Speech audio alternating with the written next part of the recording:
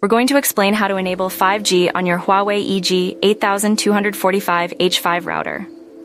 This router, provided by many internet service providers, might not explicitly advertise a 5G enable button, but enabling 5G functionality is usually about ensuring your connection settings are correct, and the router itself is capable of handling the 5G signal from your modem.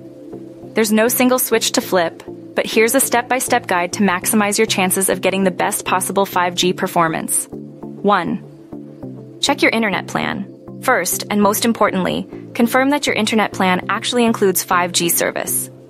Contact your internet service provider, ISP, to verify. If you don't have a 5G plan, even perfectly configured settings won't give you 5G speeds. This is the most crucial step. There's no point in proceeding if you lack the necessary service. 2. Check your modem. Ensure your modem is capable of transmitting a 5G signal. Many ISPs provide specific modems designed for 5G. Using an older, incompatible modem will severely limit your speeds, regardless of your router settings. If you're uncertain, check your modem's documentation or contact your ISP for clarification. The router can only work with the signal it receives. 3. Connect your modem and router.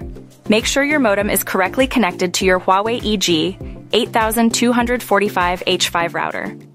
Usually, this involves an Ethernet cable connecting the modem's LAN port to one of the router's LAN ports. Double-check the connections. A loose cable can disrupt performance significantly. Make sure all the cables are tightly connected. 4. Access the router's interface. Open a web browser on your computer or phone. Type your router's IP address into the address bar, usually 192.168.1.1 or 192.168.0.1, but check your router's documentation if these addresses don't work. You'll likely need your router's login credentials, usually found on a sticker on the router or in its documentation. These are typically admin for both username and password. 5. Check for 5G settings or related options. Once logged in, navigate through the router's settings. Look for options related to network type, wireless settings, or WAN settings. The specific terminology can vary slightly, but you might find something like wireless mode, operation mode, or internet connection type. While you're unlikely to find an explicit 5G enable button, selecting automatic or dynamic IP, if available for your connection type, often allows the router to negotiate the best available connection automatically, including 5G if the signal is available. 6. Check the signal strength.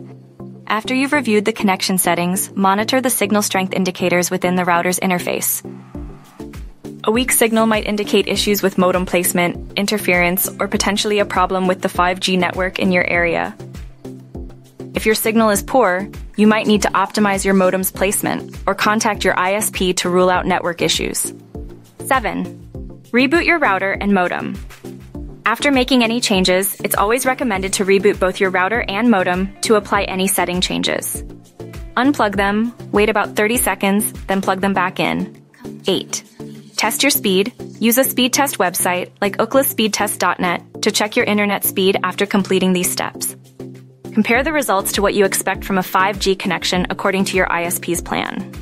If your speed is considerably lower than advertised, revisit the earlier steps and ensure everything is correctly configured. If the problem persists, contact your internet service provider for support.